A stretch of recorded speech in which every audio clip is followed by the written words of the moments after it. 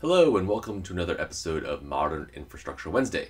Today we're going to be talking about secrets and Kubernetes secrets. So we'll talk about these two topics. This should be actually a fairly short episode, but hopefully very insightful around just handling secrets in Pulumi and how to deal with secrets in Kubernetes. Let's get started. So I have an empty project here. We're doing this in TypeScript today. Last couple episodes were in other languages, so I decided to do some TypeScript. And today, first, I guess let's just talk about like generating a value, and then also like what does it mean for something to be secret. So in Pulumi, there's this concept of secrets, and same thing in Kubernetes, and they're slightly different in terms of what they do. But first, let's just start let's just generate some data. So we can actually do this with the random package. So I've imported the random package here. I'm in a Pulumi environment already, and so we can actually just do something like this. We can just say const, like value. Equals, and we can say we can do new random, and we can say we want a password. So we'll give it a name, and this takes a length, and I believe that's all we need.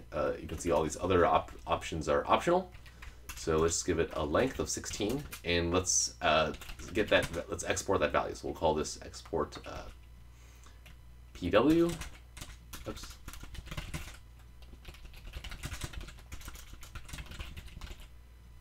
And yeah, result.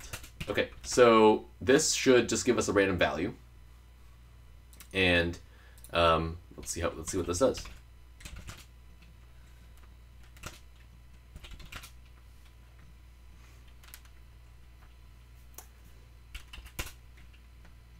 So you can see we create this resource random password, and you can see we export, and you can see in plain text we have this password.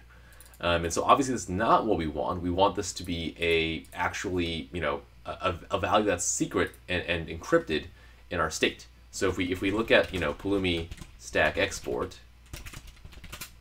if we look at this, we can also see here that this is just right there, straight out in the open, completely unencrypted. And so that's not really what we want.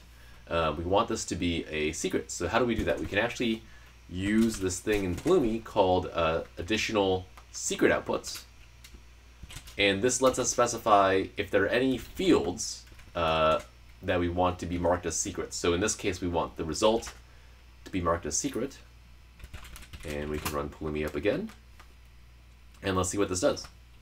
So you can see it's actually going to change this from what it used to be into a secret. So if we run this, and now we go and try to look at our stack, we can actually see that here now it's an encrypted value. So this is no longer in plain text in our state. It's nicely hidden, and this is related to the idea that when you have configuration in Pulumi. So if you have Pulumi config set, we'll just call this key, and we have some value. Let's just call it value. In the config.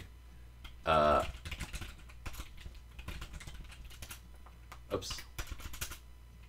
It's just there, right? Key value. And so again, in a configuration, you can have things that are secret as well. So we can actually do this, and if we look at that now, we can see that this is actually marked as a secret. And so if we actually look at the file, we can see here it's actually a secure string. So this is also encrypted using the secrets provider. So that's kind of the similar things are happening there. We can actually bring that value in. So if we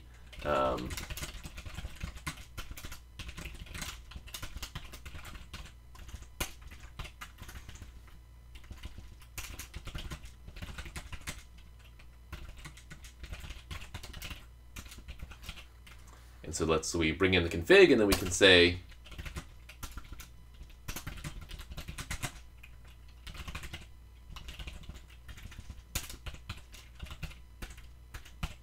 so we can try to export this,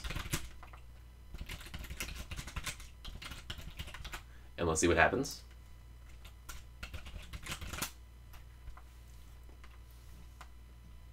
And we should see the same thing. You can see here the secret key is still a secret, and so it's never exposed in plain text, even though obviously we know during the program execution what the value of this is. So at any point during the execution of this program, we can pass these in to other things. And so this is where Kubernetes secrets come in, or what I want to talk about today.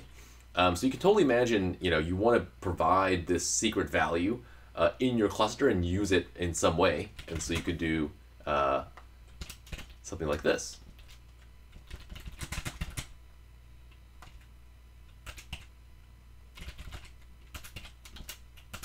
And so you can create this is a secret that's native to Kubernetes API.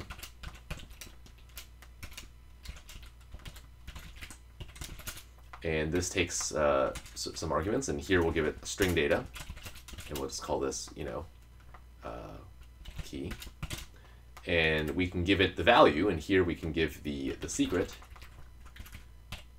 And once again, let's just verify that this is all nicely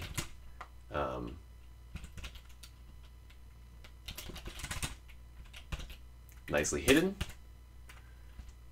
We can export this.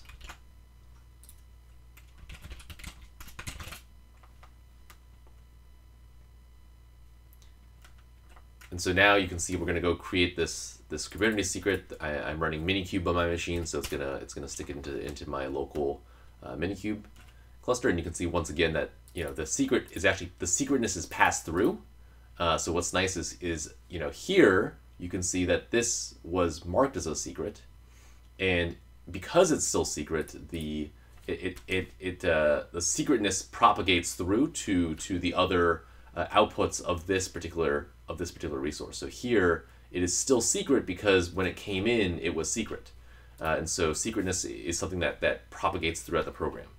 And so if we go back to our stack export and we kind of look at what's in here, if we come down here, you can see in our resources, all this stuff, all of these outputs are always encrypted, and so none of those things are ever exposed to the program. And you can see here in the resource itself, same thing.